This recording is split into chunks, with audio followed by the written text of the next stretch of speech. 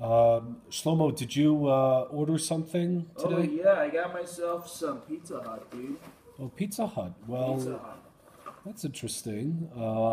Pizza Hut has been around for many, many, many years. Yeah, Big, but it's big. only kosher in Israel. That's true. It is And only if you kosher want in to Israel. stop a fast, especially if you're in prison for murder Hmm. and you're pretending to fast, instead of doing it with crackers, you might as well just do it with pizza, you know?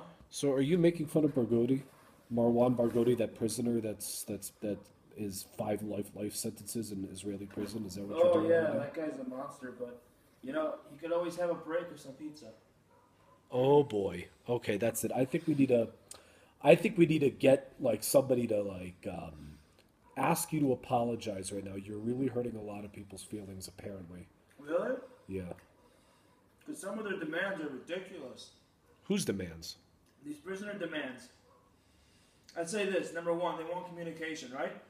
Uh huh. Having public payphones available for all Palestinians jailed in every section of Israeli jail in order to allow humanitarian contact with relatives. Yeah, but like, what does that have to do with Pizza Hut? So, Pizza Hut was actually involved in a scandal because their Israeli Facebook account put the Pizza Hut logo Mm-hmm. in Barghuti's room, and it was found out that Barghouti was cheating on his own Oh. on his own little strike. Wait, so he wasn't really doing a strike after all.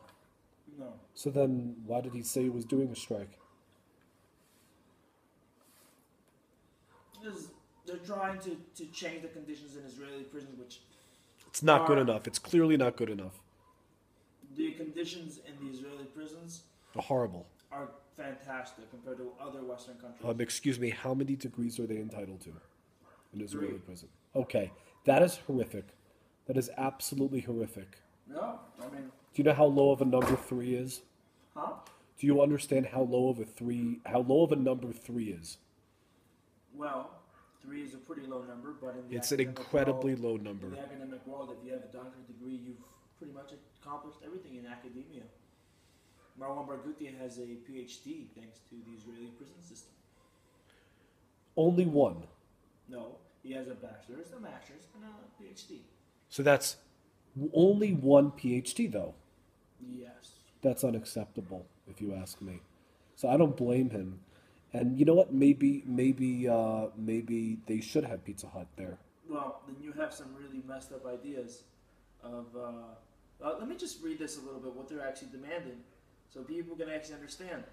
For example, they want public payphones available for all Palestinians jailed in every section of an Israeli jail, or to allow humanitarian contact with relatives after former MK Basel Ghatas was caught smuggling mobile phones to terrorist prisoners. This important source of phones dried up, and that is why it's first on the list, so they can be able to run their operations and terror operations from prison, like the Mexican mafia does in America or the Aryan Brotherhood does. So that's extraordinarily stupid. They want the reinstatement of canceled second Red Cross visits. Like these people, they if you've even seen videos of the way that they actually operate, when a police officer tries to go in and do a check on the room, they're actually holding on to one another so they're not dragged in, and the officer who's doing the check is not made a hostage in that situation. They're actually grabbing onto each other when the police officers actually go room to room, and they're pretty much left to their own devices. They have their own canteen, they have their own food, they cook there. I mean, it's ridiculous. They have better health care than a lot of the other Israeli citizens have. Visits every 2 weeks with no cancellations, allowed to be authorized by anyone. So they want to be able to have visits every 2 weeks without no cancellations. As far as I know, the Palestinian Authority, they did address the UN Security Council, though, and they still said that I don't have the exact quote in front of me, but they said that the collective punishment against the Palestinian prisoners is just unacceptable and needs to be addressed.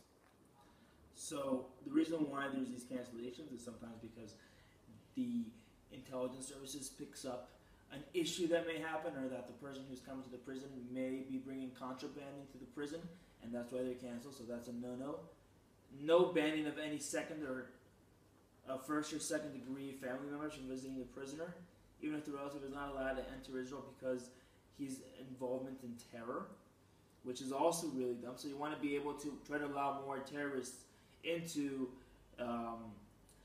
territory that they can possibly do more terrorist attacks. Doubling visiting hours from 45 minutes to an hour and a half. What's wrong with 45 minutes? I think 45 minutes is more than enough time. Permission for prisoners to be photographed with their families every 3 months for social networks. So they want to be able to propagate their ideas of terrorism more and try to propagate themselves. Installation of equipment for the benefit of visiting families at the entrance of the prison.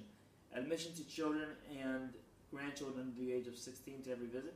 Okay, fine.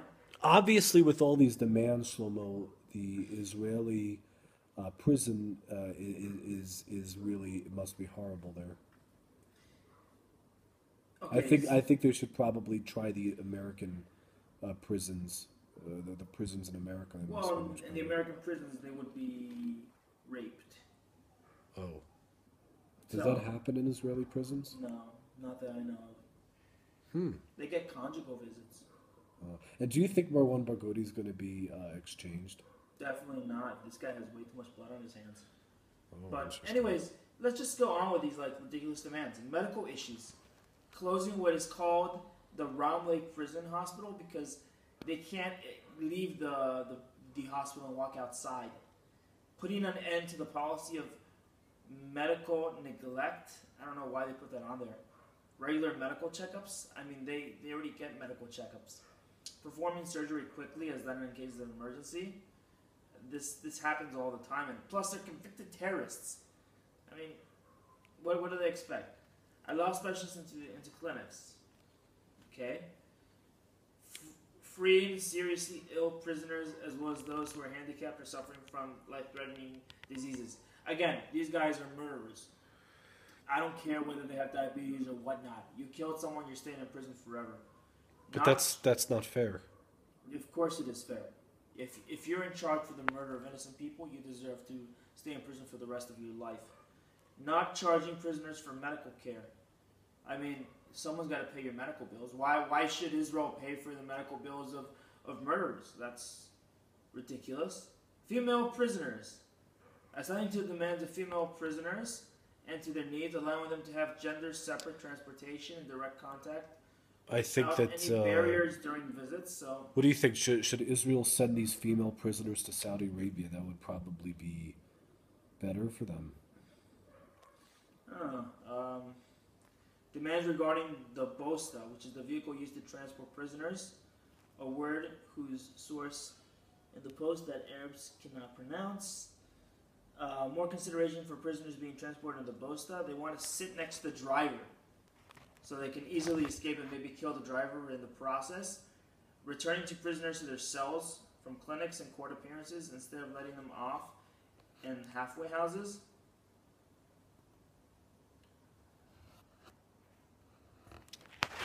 Refurbishing the hallway of houses, more satellite channels, installing air conditioning, bringing back the kitchens, which is also ridiculous because that's how they were able to put knives and stabbing materials and make attacks.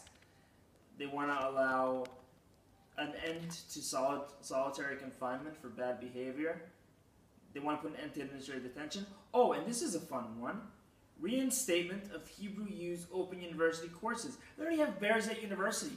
What's wrong with Berzeit? They want an Israeli occupation Zionist organization.